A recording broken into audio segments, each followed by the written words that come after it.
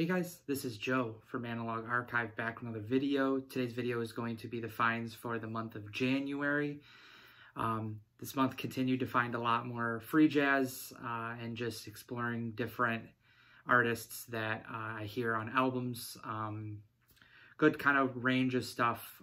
So we'll get started. First one, Masada Joe Thomas. This is on Groove Merchant, I think from mid-70s, 1975, is like a jazz funk. Joe Thomas was a saxophone player, just great jazz funk, really, really great, cheaper one as well. So if you do see this one, definitely worth grabbing.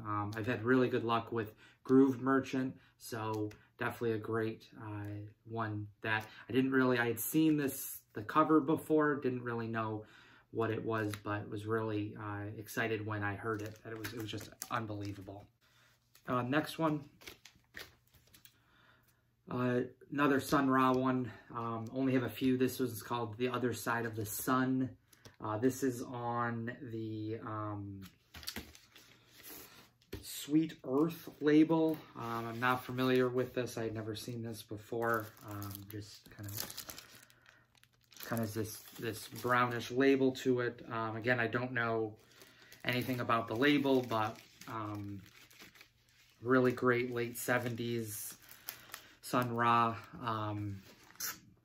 Never seen this record before.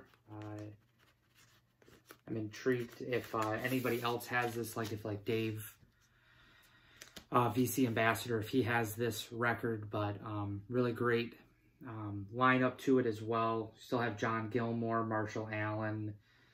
You've got Eddie Gale on the trumpet, and June Tyson's on the vocals, which I think she appears on some of the Sun Ra albums. But cool one, not super expensive, but a really great one that I am excited to have. So that's that. So it's a recent find. Got this actually. This was on the Discogs page at Record Archive. And this had been on there for a while, and I had streamed it a few times and finally pulled the trigger on it when I went to Rochester this last time. Great early 70s, Pharoah Sanders. You don't have the vocals in the same way that you did on some of the other ones, like Leon Thomas is not on this album, but just a great spiritual free jazz one. Really great cover to it as well. So a really great one. Very happy to have that. These next few, actually, these next three are all from two different Angry Mom eBay auctions. So this first one is His Majesty King Funk Grant Green. Slowly closing in on having all of Grant Green's sessions as a leader. This is his one album that he had on Verve from 1965. You've got him on the guitar. Candido is on conga and bongo. Ben Dixon drums. Harold Vick is on the tenor sax. And he actually plays the flute on one of the tracks as well, even though it doesn't say that. And then Larry Young is on the organ. This is a very soul jazz type session. Him kind of moving away from that sound that you had with Blue Note and getting more into eventually where he's going to go when he returns to Blue Note with the jazz funk sound. It's really just him on the guitar and then Larry Young on the organ, but a really, really great one. If you like soul jazz, definitely a great one to find. And this is one that, compared to a lot of Grant Green's other albums, is definitely going to be cheaper. So great one. Thank you, Angry Mom. Great grading, and very happy to have that. As I had been looking for a while, and so very happy to have it. Next two are by the same artist. So this one's Melvin Sparks' Spark Plug. It's from 1971. This is on Prestige on the green label that you see in the 70s. Great jazz funk. Melvin Sparks, an amazing guitar player. He had some work in the 60s. On a few Blue Note albums as a sideman, but this is one of his early albums as a leader. Just great sound. You've got Virgil Jones also on the trumpet, Grover Washington tenor sax, Reggie Roberts organ, Leon Spencer is on one of the tracks on organ as well, and then Idris Muhammad is on the drum. So great lineup. These are getting tougher to find, but if you ever do see Melvin Sparks, any of his albums on Prestige are amazing and worth having. So that's one. This one, probably one of his more well-known ones, at least, especially based off of the cover. This one's called Aquila. You've got a little bit larger of a lineup. Leon Spencer's also on the organ and the piano, just like you saw in the last one. Idris Muhammad's on drums. Buddy Caldwell's on percussion. Virgil Jones is on trumpet. Sonny Fortune alto sax. Frank West tenor sax. Ernie Royal trumpet. George Coleman alto sax. Dave Hubbard tenor sax and flute. And Hubert Laws is on the flute. Obviously not on the same tracks. A few of them feature on 3 of the tracks, and then there's some that only feature on like 1 or maybe 2 tracks. So a great one, another jazz and jazz funk. Really, both of these were very, came in very great condition. So I'm very happy to have these again. If you ever find any of the Melvin Sparks albums on Prestige, definitely grab them. Next one, get back to some Blue Note. So this is Point of Departure, Andrew Hill. Great one. One of his early albums. I think this is his 4th album, at least based off of it's on the back. Had a few in kind of quick succession.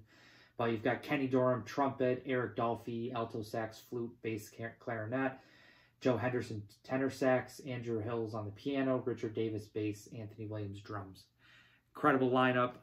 More of the kind of free jazz avant-garde type lineup, especially Eric Dolphy, Richard Davis, Anthony Williams, and then you've got some players that, especially Joe Henderson, was kind of exploring that more modal post-bop type sound, which I think this is kind of in that lane. Little avant, it does have an avant-garde sound to it as well. It's definitely not free in any regard, but a really great one all around. Really great horn playing. Kenny Dorham is really great. Eric Dolphy, Joe Henderson, both great on the saxophone. So great one. This one was this one was released as a classic series in the last year, so definitely worth grabbing. Great Andrew Hill one, definitely, especially if you're trying to explore some of the avant-garde stuff on Blue Note. Definitely a great one there. Next one I was very excited about. Just listened to this one a few days ago. This is Chico Freeman, No Time Left. Great free jazz. This is from the late 70s, 79 on the Black Saint label. Really great label to it. I'll show that just because it's probably one of my favorite labels, especially the A side, just the colors that go with it, and just a really, really great label all around. The stuff that they put out, free jazz, post-bop, modal type stuff in the late 70s. Like Billy Harper was on Black Saint as well. This one's a pretty cheap one. So it's like, I think like maybe $12, $15, something like that. Yeah, it doesn't say on it, but not familiar with the lineup, but just a really great saxophone performance by Chico Freeman. Really great cheap heat as well. So again, this one's No Time Left. It's on the Black Saint label. I think this was reissued. There was like a few pressings of this around that late 70s time, but again, great one if you do see that. I'll do another, got another Chico Freeman this month. This is The Outside Within. This is on India Navigation. I had talked about in my, I think in the Vinyl Tag video about the fact that I wanted to explore India Navigation in 2023. So kind of continuing with that, trying to pick up some more. But you've got Chico Freeman, tenor sax, bass, clarinet, Jack DeJohnette on the drums, Cecil McBee, bass, John Hicks, piano. So all in all, a really great lineup and a really great album is overall. Haven't had a chance to listen to this one. Have streamed it before I bought it and was really, really enjoyed what I heard. So a great one. Excited to check that one out. Continuing on, this one was one I wasn't familiar with. This is Male Waldron Quintet. Male Waldron with the Steve Lacy Quintet. So the great pianist Male Waldron dating back to the 50s.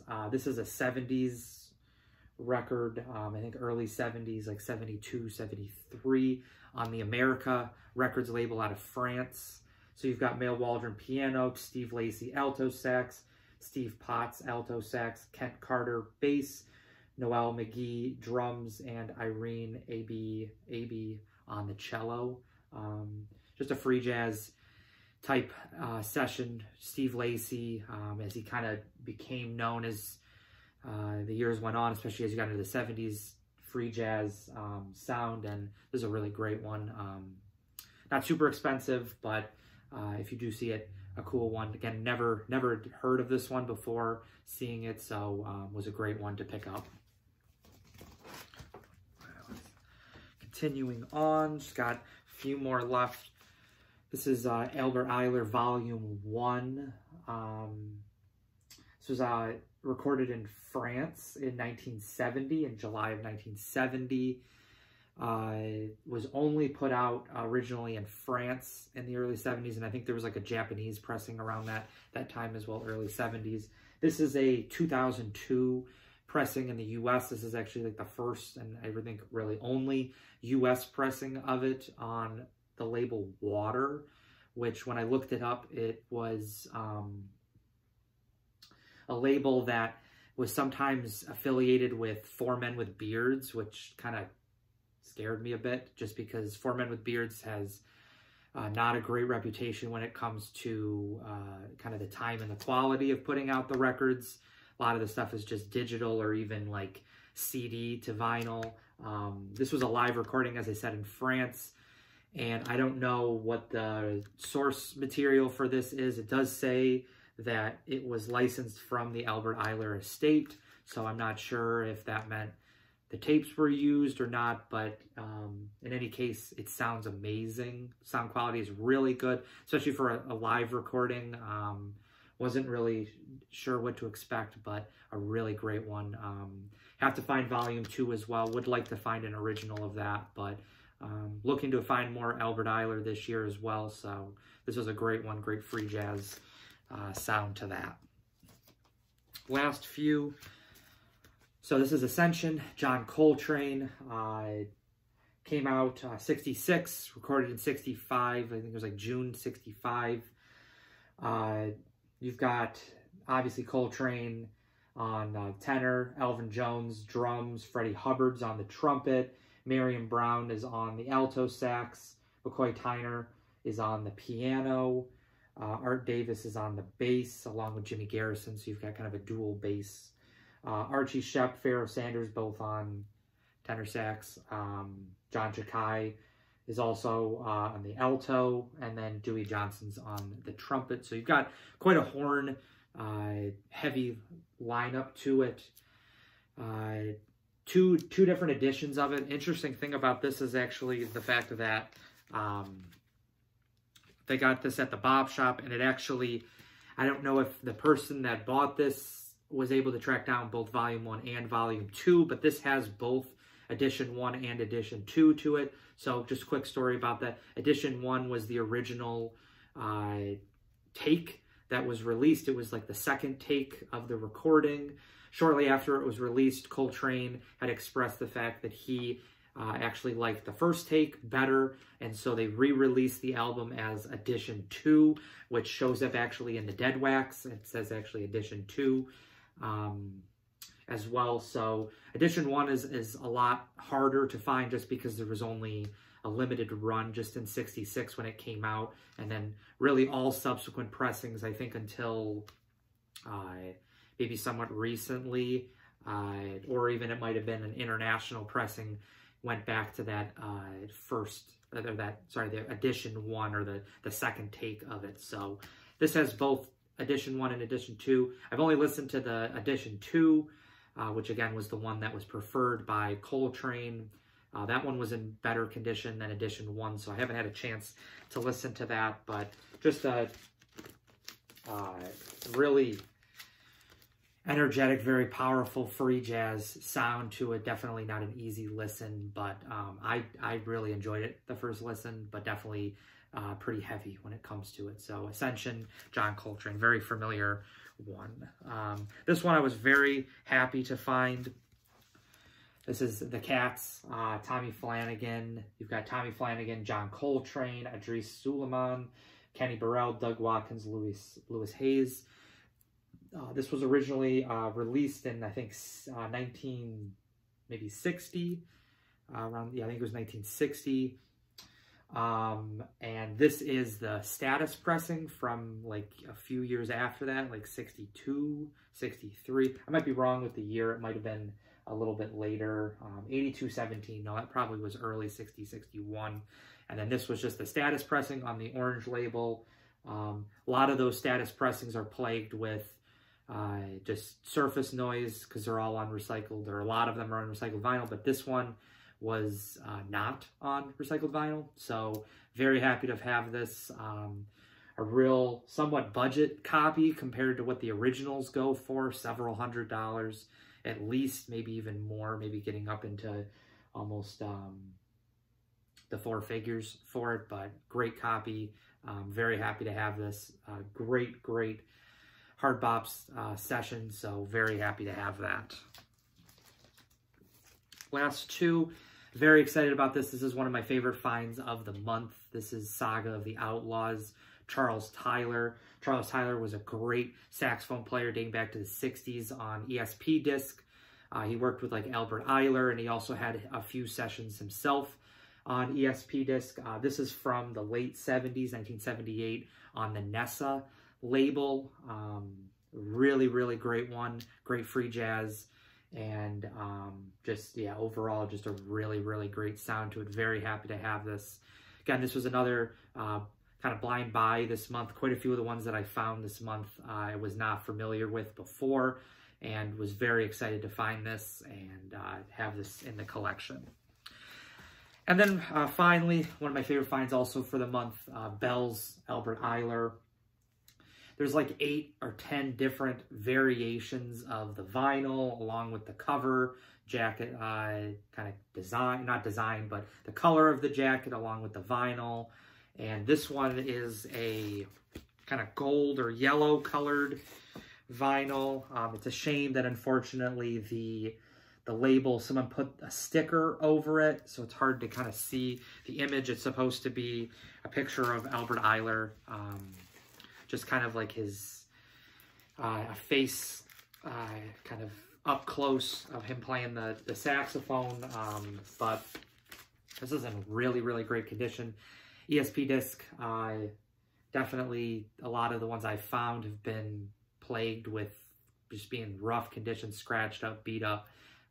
To find this one in really great condition, very happy to have this. And again, continuing to find ESP disc, that's another goal for this year, so very happy to have this Albert Ayler. It's a shame there's only one side, just like 20, I think it's like 22 minutes of music on it, but hoping that there was more, but it is what it is. So very happy to have this one in the collection as well. So those are the finds for the month of January. Please put in the comments what you enjoyed. And if you have not subscribed already, please think about liking and subscribing. And I will see you in the next vinyl video. Bye.